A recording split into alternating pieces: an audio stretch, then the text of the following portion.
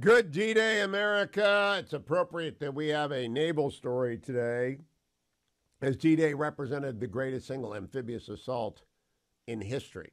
I keep in my three studios this book, To Provide and Maintain a Navy by Captain Jerry Hendrix, forward by John Lehman, Why Naval Primacy is America's First Best Strategy. And I keep it because Jerry Hendrix is one of the country's leading navalists. If you read The Atlantic, you read his article on it. Good morning, Captain Hendrix. How are you?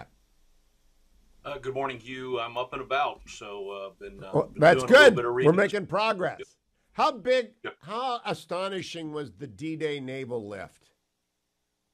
Oh, I mean, it's a near miraculous if you really think about it, because everyone thinks about June 6th, but no one really understands that June 6th was just day one of a 30-day process. And so, we began on June 6th. We had ships going back and forth between the United Kingdom and France for the next 30 days.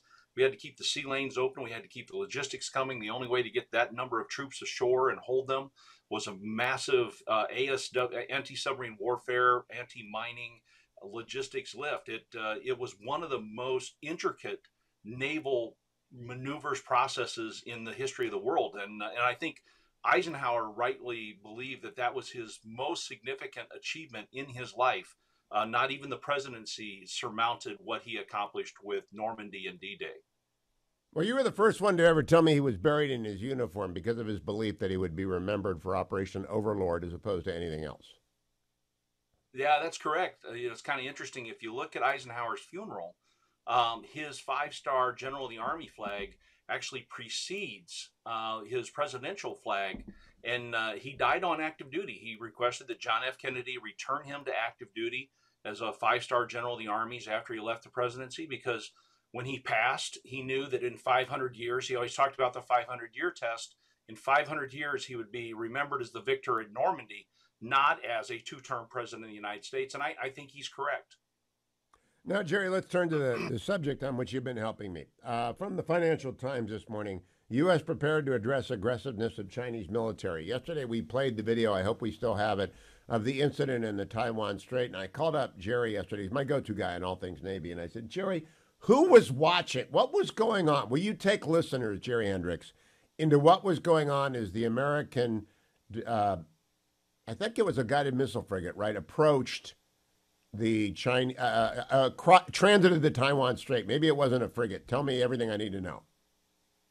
Okay, so an Arleigh Burke class destroyer, a guided missile destroyer, the USS Chung Hoon, DDG 93, one of our big 9,500 ton destroyers, was doing a transit through the Strait of Taiwan. Now, the Strait of Taiwan is international waters. That is free international waters. And a Liu Yang 3 frigate of the Chinese Navy, 6,300 tons, comes alongside the port side, the left side of the Chung Hoon, and then crosses 150 yards just in front of her in this maneuver that we can see here if you're watching on YouTube. By the way, Chung Hoon was operating in conjunction with a Canadian ally, so there was a Canadian frigate right behind Chung Hoon. So this was an international exercise in international waters to demonstrate that it was the high seas. It is international waters. And this is something that we do quite frequently. So very unsafe maneuver, passing within 150 yards.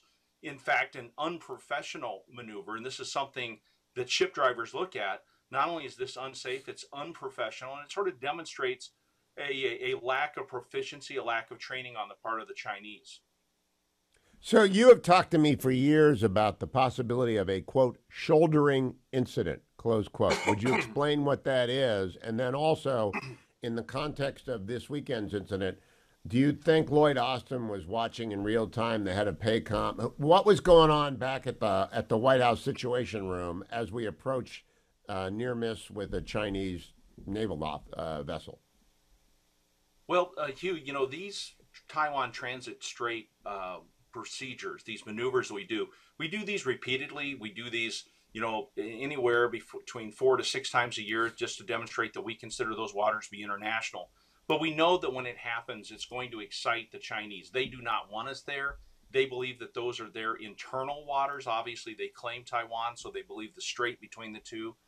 So I have no doubt that, for instance, Admiral Aquilino the commander of Indo-PACOM was watching this in real-time video coming off the ship because it's just that level. And I'm sure that the teletype going between Indo-PACOM and then the Situation Room in the White House was probably alive with each moment of how things were going, because these things are monitored that way. Note that this is, we do these repeatedly. This is not even the most unsafe the Chinese have been. In fact, in 2018, they cut off the USS Decatur. They came within 43 yards of her and caused her to go all back with that. I think that's actually one of the reasons why it's kind of interesting. We use the ship Chung Hoon is one of the two ships that is sunk in Jim Stavridis's 2034 novel that begins the World War III scenario there. So this is something that we see happening repeatedly. And by the way, the Chinese have a real fear of this particular ship. It's named after our first Asian American admiral, Gordon Chung Hoon, who was a graduate of the Naval Academy prior to World War II and commanded the destroyer Sigsbee in the war. And he won the Navy Cross and the Silver Star. The Chinese think that we actually used the USS Chung Hoon to deliberately embarrass them in the region, highlighting the great service of Asian Americans in our Navy. So they really sort of get really sensitized when Chung Hoon shows up, because they think that we're sort of deliberately poking him in the eye. So, but anyways, these processes and procedures are normal. What we've seen is them becoming increasingly aggressive. And in fact, I've noted that they've designed a new ship, the Type 55 cruiser, which is 11,500 tons. She's bigger than our destroyers. She has a long, what I call a slab side, a flat side. I believe that ship has been designed specifically to be able to come out and shoulder us, where we actually make contact between the two ships, and they use their greater mass to shove us out of the way. This is something that the Soviets did on a couple of occasions during the Cold War, 1988 in particular in the Black Sea. They actually came out and made contact with one of our Spruance-class destroyers at the time and tried to move it out of the waters that they were claiming there in the Black Sea. So I believe that this incident is coming, that we will have a shouldering situation. And if they don't handle it professionally, if they can't drive their ships well, then in fact that could be a collision that could result in the loss of life. None of us want to see that level of unprofessionalism resulting in that type of a disaster. Captain Hendrix, had there been contact, what would have been the result in your professional estimate? Well, given the angle of the approach there, and mind you, 150 yards, we weren't there, and we had slowed. So I know that they took our ship, reduced her speed down to maintain separation. But had they come in and deliberately tried to make contact with that type of angle, you could have seen a puncturing of the hulls of both ships, letting seawater in, resulting in loss of life, damage to machinery. That is what none of us want to see. And in fact, we've had some incidents in the past where there's been, impacts between ships where we've lost like the entire bow section of a cruiser way back during the Cold War.